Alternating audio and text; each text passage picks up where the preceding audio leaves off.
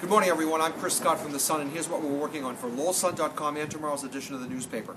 Reporter Todd Feathers, who has reported extensively on the state's opiate epidemic, has a reaction story to the sweeping opiate control bill that was signed into law on Monday by Governor Baker. He's interviewed just about everybody for their reaction, except politicians, so that will be a good read.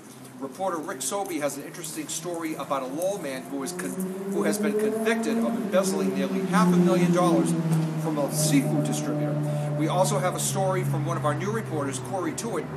She's interviewed Representative Seth Moulton and Representative Jim McGovern. They're traveling to Cuba with the president. I think they're leaving on Sunday on that historic journey.